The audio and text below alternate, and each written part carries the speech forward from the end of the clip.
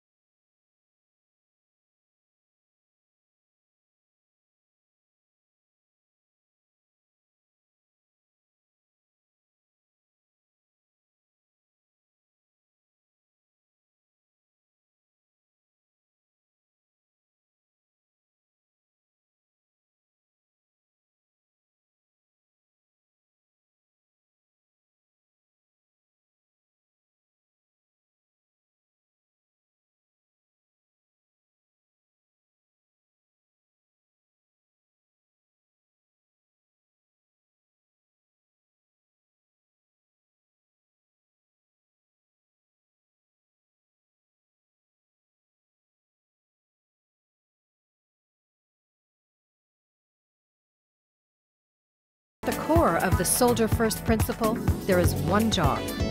To find out more, contact your local PSP team. So there you have it, guys. As you can see, these tests are more stringent upon the technique that you have to use to be able to perform these exercises. Now, we will go over the actual force test specifically in a second, but what I want to focus on here primarily is not how challenging things are and how difficult they are, because that's all anyone ever thinks about when they think about fitness tests is how hard is it? You've got to realize that the test isn't there to make you fail. It doesn't want to catch you out. They want to ensure that the level of standard of fitness is functional to allow you to do your job. If you can't meet that standard, then unfortunately you're not able to do that job, and that's why it's imperative that you work heavily on your fitness at all times. I'll safely say as a reservist, I do not expose myself to nearly as much fitness as I really should do, as opposed to what the regular force is on a mandated schedule where they have to basically attend PT sessions at many times. As a reservist, we don't have that opportunity as much, and therefore the onus is on me to do my own fitness. And I've got to admit, I've got to do more of it, and I think we could all say the safe bet that we should all do extra fitness. Even if you're at the highest level of fitness you could be, we could always do more. And these tests really do focus more upon the lines of, okay, so you've hit that standard, but what's your next step? What's the next point that you could get to that will improve your fitness and that can show that you can do more and do better for next time? You know, passing the bare minimum standard should never be anyone's basic principle or core focus, because you want to succeed to the highest level and the highest standards, because you want to be at the highest level of operational fitness that you can be. And as I mentioned at the beginning of the video, that's your primary focus, to be operationally ready to be able to perform your job at the highest professional level, doing what you've been trained to do. If you can't do these tests, then clearly you're going to have a bit of a hard time, as I mentioned earlier. So let's take a look specifically right now at the force test, which, you know, I'm due probably in the next few months to actually participate in and get back into the training year, so I'm kind of looking forward to it. I need to definitely work on getting my results up. The last score that I got on my particular fitness test was gold. I'm aiming for platinum, and we'll talk about the scoring system in a little bit further here. But first of all, let's take a look at the force tests and the kind of standard of testing that you're going to see when applying for the Canadian Armed Forces as the bare minimum basic level of fitness. The purpose of the 20-meter rushes is to assess the participant's ability to move quickly over short distances while changing body positions. The objective is to complete the course within 51 seconds. To start, the participant lies prone on the floor, shoulders and hands behind the 20-meter start line, facing the opposite end. Hands are raised from the floor. On the command "Go," the participant gets up and sprints to the 10-meter line. At least one foot must touch on or over the line before getting down into the prone position, with shoulders and hands on or behind the line. Both hands are then raised off the floor for a hand release. The participant then gets up and sprints another 10 meters to the 20-meter line. At least one foot touches on or over the line before getting down to the prone position, with shoulders and hands on or behind the line. A hand release is performed. The participant then gets up, turns around, and sprints back to the center 10-meter line. This sequence is continued every 10 meters until 4 times 20-meter lengths have been covered and 7 hand releases have been completed. Anytime there is a fault, the participant must correct the fault immediately before continuing. Common faults include failing to touch on or over a line, failing to assume the prone position, shoulders and hands on or behind the line, failing to perform a hand release. Time stops once the participant's foot is on or crosses over the line. The purpose of the sandbag lift is to assess participants' physical capability with military materials handling tasks. The objective is to complete 30 sandbag lifts within 3 minutes, 30 seconds. Before starting, the sandbags are positioned across each vertical line. The participant stands straight facing the wall, each foot on either side of the floor line. On the command "Go," the participant squats down, lifts the first sandbag with 2 hands, and touches it to the wall. The participant then releases the sandbag and travels sideways to position themselves in front of the second sandbag, feet on either side of the floor line. The second sandbag is lifted, touched to the wall, and released before traveling sideways again back to the first sandbag. This pattern is repeated for a total of 30 lifts. The sandbag must touch the vertical line, ensuring the midline of the sandbag is at or above the 1 meter horizontal line. If the sandbag is not horizontal at the time of wall contact, the bottom of the sandbag must touch at or above the 1 meter horizontal line. At the moment the sandbag touches the wall, there must be two-hand contact with the sandbag. The sandbags must be grasped by the ends, avoiding the straps and eyelets. For any incorrect lifts performed, the lift will not be counted. Examples of incorrect lifts include failing to touch the sandbag to the vertical line, failing to ensure the midline of the sandbag touches the wall at or above the 1 meter horizontal line, throwing the sandbag at the wall, failing to land each foot on either side of the floor line, and grasping the straps or eyelets to lift the sandbag. Time stops once the 30th sandbag has touched the wall. Time to completion is recorded to the nearest second. The purpose of the intermittent loaded shuttle is to assess participants' ability to repeatedly carry loads. The objective is to complete 5 sets of alternating loaded and unloaded shuttles within 5 minutes 21 seconds. Before starting, the sandbag is positioned behind the start line. The participant stands straight behind the sandbag, facing the 20-meter course. On the command "Go," the participant picks up the sandbag and performs 1 loaded shuttle around the 20-meter cone and back.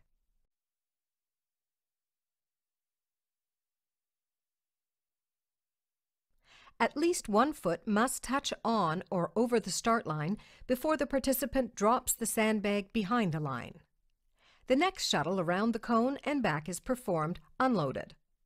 This pattern continues for a total of 5 sets of loaded and unloaded shuttles. Walking briskly while carrying the sandbag is permitted. Running is permitted during the unloaded shuttles only. The definition of walking is that 1 foot remains in contact with the floor at all times. If a participant runs during a loaded shuttle, they will be directed to stop by the evaluator. Forward movement must stop completely before the participant continues. The sandbag may be carried using any safe technique, including use of the straps or tie. The sandbag may be set down at any point to rest. However, timing of the evaluation will continue during any rest periods. Anytime there is a fault called by the evaluator, the participant must correct the fault immediately before continuing. Timing of the evaluation will continue during any corrections required. Common faults include running during the loaded phase, failing to travel around the 20-meter cone, and failing to touch the line before dropping the sandbag. Time stops once the participant's foot is on or crosses over the line at the end of the final set. The purpose of the sandbag drag is to assess the participant's ability to drag a load. The objective is to drag sandbags over a distance of 20 meters without stopping. The carry sandbag is attached to the dragging sandbags by a strap. The carry sandbag is positioned toward the 20-meter course with the first row of dragging sandbags aligned with the starting line. To start, the participant faces the dragging sandbags, picks up the carry sandbag in a cradle carry, hands underneath. The strap on the carry sandbag is positioned downwards. The participant then walks backward with the carry sandbag until the strap between the carry sandbag and the dragging sandbags is taut. On the command "Go," the test may begin. The participant drags the sandbags 20 meters without stopping until the first row of dragging sandbags have touched the 20-meter line and "clear" has been called by the evaluator. Only the carry sandbag in the arms may be used to pull the load. Use of the carry sandbag handle or strap is not permitted. The test is discontinued if the participant stops movement during the drag, or the evaluator becomes concerned for the participant's safety. Please note, dragging surface will influence the amount of weight required to be dragged. So the force test then, I want to start off by saying do not look at the test as something that is going to be too difficult to do, or you think, oh, I'm never going to be able to complete that, I'm not going to hit that standard. Relax, everyone, relax, okay? You need to realize that this is something that you have to work up to. If you're not used to this kind of training, of this kind of assessment, you need to get some practice in. You're more than welcome to, ask me questions on tips or advice as to how to increase your fitness. As I mentioned before, my current standard on this test is gold, looking to go platinum. That's not me bragging, but it is giving you a little bit of an insight to say, yes, I am able to complete this test in a fashion that can give you at least some tips and advice into completing it. So the shuttle test is pretty much one of the easiest portions of the entire test, I would say, for the fact that it is basically just running to a line, getting down, getting back up again, and running back to a line. The technique is crucial here in terms of following the rules. A lot of people fail this test for not listening to the instructions that you've been given. Listen to where you are supposed to stop. Do not get ahead of the instructor in terms of where they tell you to go, because you will be told to do it again and it will not count. Make sure you stay behind the line. Make sure you're touching the line when you're told to. Listen to your instructor when they're doing the test. If you don't, you're just making life more difficult for yourself. It's really, really important you do that technique, because if you're not doing it right, they'll just tell you to go back and do it right again, and you're wasting crucial time and effort for the rest of the test. Remember, though, that, people make mistakes, and if you don't get the test done correctly the first time, then you'll always have another opportunity. This isn't a one-all, fail-all, you'll never get in kind of thing. You'll have the opportunity to try again, but please, folks, if you're going to apply, make sure you read and learn about the test before you go into it from online sources, or take a look at another sort of couple portions of this video and have a bit of a review, because it's great getting your fitness really high, but if your technique and following the rules isn't there, well, you're kind of just setting yourself up for failure. Now, the sandbag portion of this test is actually fairly simplistic. It's not too difficult. Just again, make sure you're following the rules. Make sure you're lifting that bag correctly, bending with the knees, keeping your back straight, and placing the bag over the line. If you don't place it over the line, it will not be counted, and once again, you're wasting vital energy for the rest of the test. This is sometimes a bit of a make or break for some people because they're not prepared with their upper body and their, thigh muscle strength. You need to be able to lift these weights multiple times in quick succession in the time limit. Trust me when I say this, you have plenty of time to do this at a fairly natural and steady pace. It is not burning yourself out trying to get these things done as quickly as humanly possible. If you want to get a good score, then sure, go for it, push out. But if you are just new to this kind of training and this kind of testing, take your time, listen to your instructor. They're going to give you cues, they're going to give you times to remind you of where you're at. As you can see by this lady here, she is doing a great job of just kind of taking her time, shuffling safely, bending correctly, placing the bag where it needs to be, and continue on. And I can almost guarantee at this pace she will pass the test with absolutely no problems. This is where you can really burn yourself out for the rest of the test. So I urge you that if you're going to, go all out on this portion, make sure you have enough energy in your tank for the rest of the test. Because if you go all out crazy and think, yeah, I got a wicked score, and somehow you either, jolt a muscle or you're just completely burnt out, you maybe kind of overestimated or underestimated the situation, you may set yourself up for a bit of a hard time for the rest of the test. So make sure that if you're going to do the exercise, you do it correctly with the correct method, and that you don't burn yourself out for the rest of the test because you've got a little ways to go yet. But don't be nervous of it, don't be shy of it, practice. You're more than welcome to, grab some weights in the gym and start practicing and, squats. Squatting is definitely a big part of this exercise, and getting a good grip on that bag, making sure that you're actually able to lift it comfortably with your hands, your wrists, your arms, your forearms, because they're fairly heavy, and the technique is pretty important in this because you could really hurt your back if you don't do it correctly. Now, the intermittent loaded shuttle is starting to get a little bit more tiring now. This is to test you to make sure that you can carry heavy equipment long distances or fairly long distances and continue on the fight. Now, again, this is where people can start to get a little bit more burnt out because they go way too hard, too fast, especially from coming off from the sandbags that you've just done against the wall, because this is all being done in succession. Now, normally you're allowed to take a small water break in between each exercise, but you're not given too much time to recover. So, again, do not overdo it. Don't push too hard because you may potentially cause some issues. However, If you're feeling comfortable, you want to get a good score, go for it, all for it, push as hard as you possibly can, get that good score, make yourself, you know, known that your fitness is good, and that's a good thing to have. Having some, you know, I guess some core respect for yourself to say, you know what, this is a fairly simplistic test, I think I can push it a little harder. Why not? Go for it. Do some sprinting in there. You know, this gentleman's running and jogging, correctly lifting, correctly moving. This is the perfect way of passing the test. But if you really want to excel and push a little further, that's as a soldier or any kind of military member you want to try and do and inspire yourself to do, then do it. Push that a little harder, but don't overdo it to the point that you're going to struggle on the rest of the test because you will give yourself a really hard time. Also, don't cheat on the test. As you can see, this gentleman was running at the beginning. That is not what you've been told to do. Make sure you're walking with the sandbag. You can walk very quickly if you wish to, but make sure you do it correctly. Listen to your instructor because, again, you will make a really difficult time for yourself if you're not listening to what they're telling you to do, because you will either fail or they'll make you redo it, and you're reducing the time on which you have to complete the test and pass it. Follow the instructions, guys. I know I keep saying it, but this is the #1 thing I want you to take away from the force test is listen to what you're told and do what you're asked so that you don't make more work for yourselves or potentially fail the test in general. Now again, this is all about pacing yourself. You really need to concentrate on, am I going a little too hard here, a little too fast? Do I have enough energy in my tank for the rest of the test? Practice for this is really just as simple as it seems. You know, working on your upper body, working on your cardiovascular training, and making sure you get some fitness standards up ready to go for the test. Now, the sandbag drag is my favorite part of the entire test because it's the home stretch. It's the last piece you need to do for you to pass, and a lot of people are terrified of it because they pick up a couple of sandbags and they see all of them combined with the weight on top of it. They're like, oh my goodness, no way I'm going to be able to pull that.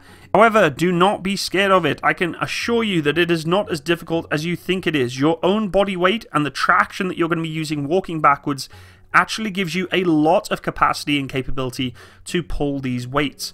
Now, the people do sometimes struggle with the momentum of doing this particular exercise. The key to this is once you start, keep going. Do not slow down. Do not try and give up because you will fail. If you go to a halt, you are done. You will have to redo it.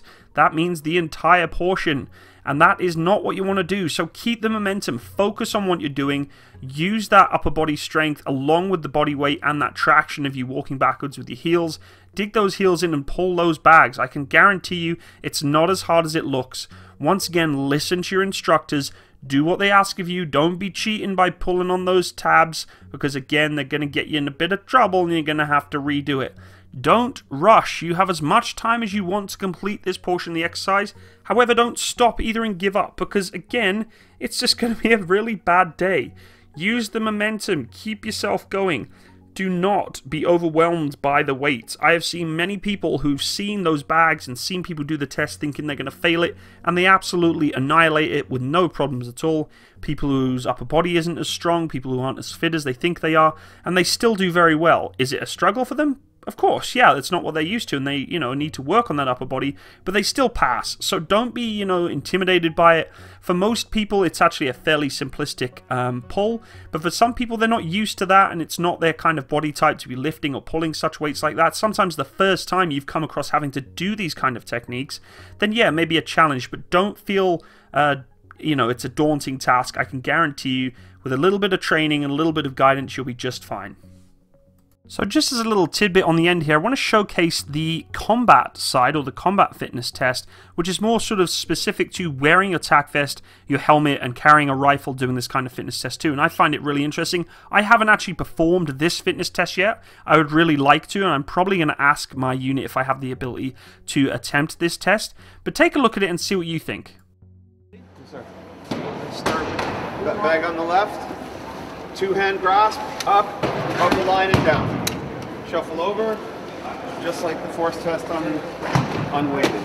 What the force combat is it's a physical evaluation to replace the load-bearing march, which was the previous individual battle task standard that the Army was incorporated into their training. All right, so the first part of the test, you'll go out and do your 5-kilometer load-bearing march.